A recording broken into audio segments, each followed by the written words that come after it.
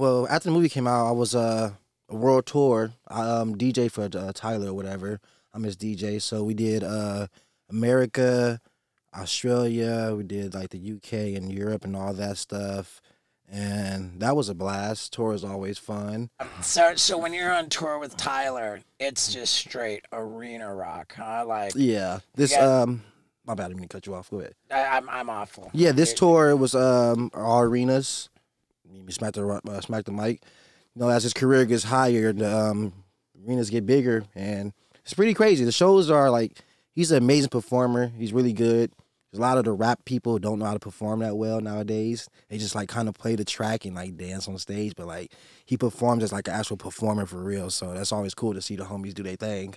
How many shows did you guys do on the world tour? That's a good question because I don't be paying attention. It was a nice amount. It was for sure like, I was gonna guess in between 40 and 60. Oh shit! Because it was like we hit like all the like popular states in California, I mean not in California, in America, and all the cooler places in Europe, and then we did both of the coasts of Australia, and then we never made it back to Japan. I thought we was going back to Japan this tour, but I guess that didn't happen. But maybe next time. Do you have a favorite place?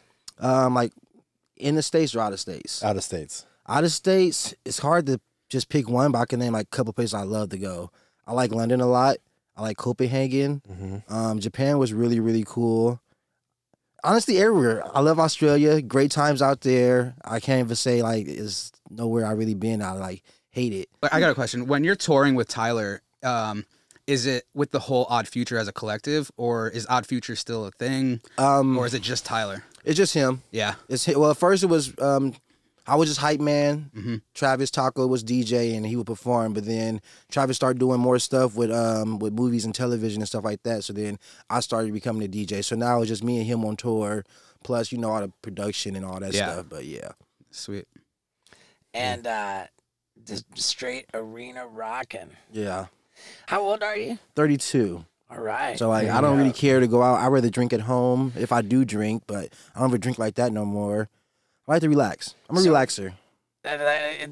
I'm like 32. Is that higher or lower than your body count? I mean, that's a good question. I'm going to say my body count for sure is higher than that. I was a wild man them first tours. Yeah. Oh, man. Oh, I can only imagine. When I first tested the groupie thing, that was crazy. I was like, I literally tested it. It was a girl. She wanted to get on the tour bus and take photos. And I was like, you want to come on the bus? Like, what's up? And she was like, I'll suck your dick. And I was like, let's see what happens. And I was like, is that easy? Then tour became a fucking, a party. Man, that's crazy. It's dangerous, though. You never know. That's crazy. Like, how long did that, like, kind of a vibe go? Because you seem like just such a chill dude. Like, you're not really.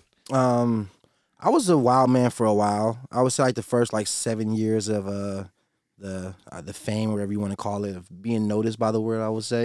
I don't like to use the word famous because I don't feel like I'm really famous. I'm just a young black man living a nice life. Yeah, I think that's fair to say. Like, I think I don't like to use the word famous too much because I don't think I'm that big of a deal. LeBron James is famous. Right. You know what I'm saying? I'm Jasper. How are you guys touring around? On a bus or taking PJs? In America, it's on a bus, and then it was PJs and regular flights in Europe. I usually we'll stay for instance, we'll stay in London for a little while and then fly to the other parts and do shows and then come back and that'll be our hub, our stay spot. That's cool. Yeah. You guys sell a ton of merch at your shows? Yeah, the merch do go crazy. I've added my merch in there a little bit. That's good. Yeah, and fully taking over next time.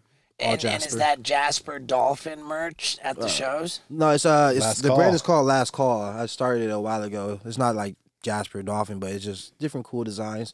And when you're on tour, you're just raking in money. I mean, those shows are huge. Yeah, straight work. It's good work because it's not too hard. It's fun.